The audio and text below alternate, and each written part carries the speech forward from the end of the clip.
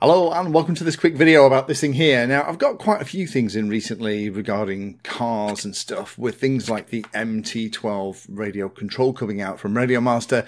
That's one of those kind of classic ground-based radios running STX, also available with Express LRS. Now, I've had a number of things in recently as well from G.T.Power. This just happens to be the latest one.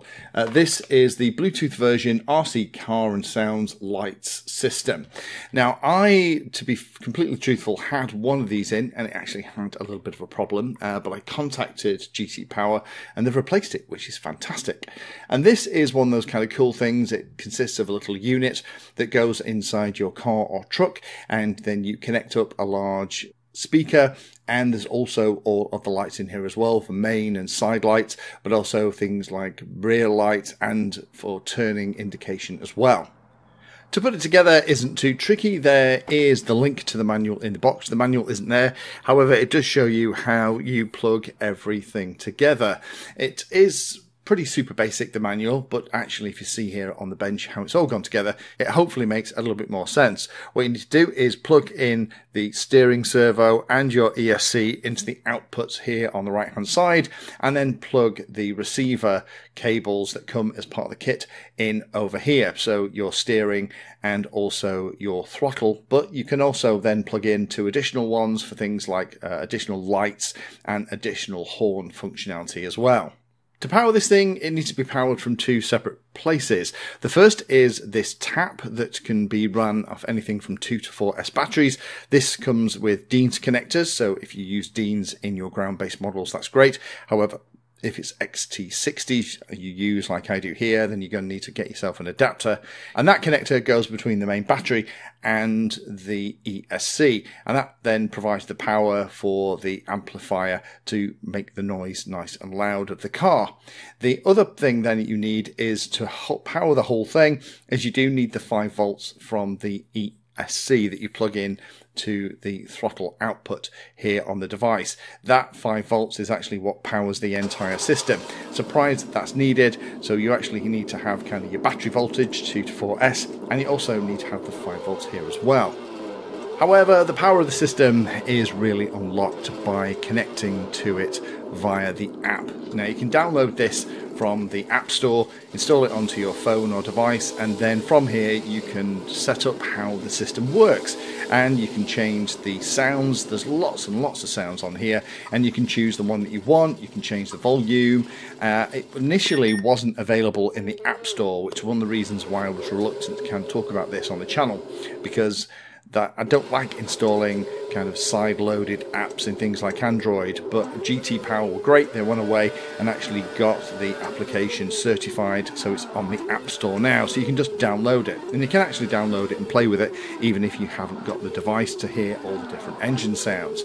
Once you've got it all connected, very easy, you just power the system up, it kind of detects it, you connect to it, and then you can just choose which engine sound that you want. And by pulling the trigger on the radio control and starting the throttle, it will do the startup engine sound and then the idle, and then it will change the note of the engine as you pull the trigger. Similarly, as you move left and right to turn, then the indicators will sound and the indicator LEDs will flash as well. This is quite a cute little system if you want to add that kind of extra realism to the model that you've got, and you have enough space to get all this additional electronics inside. It's a little bit bigger than I would have liked, and I'm also surprised that you need 2 different voltages to run it, but I suppose if you understand how that works, it took me a moment to figure that out myself with the manual that comes with this, then it's actually not too tricky.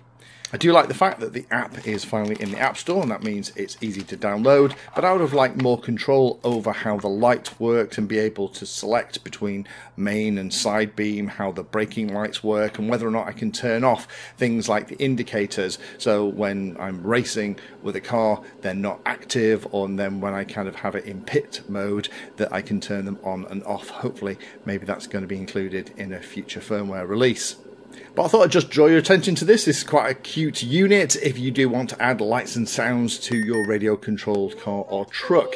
However, I don't have something that I want to install this in right now, so I'm going to do a giveaway. If you would like to get this actual unit I have in my hands here and have a go yourself, then standard stuff. Like, comment, subscribe, and I'll pull the names out of the hat in a couple of weeks. Good luck to everybody, and I'll put a link down below for those of you that want to go and find out a little bit more about this G.T.Power lights and sound kit.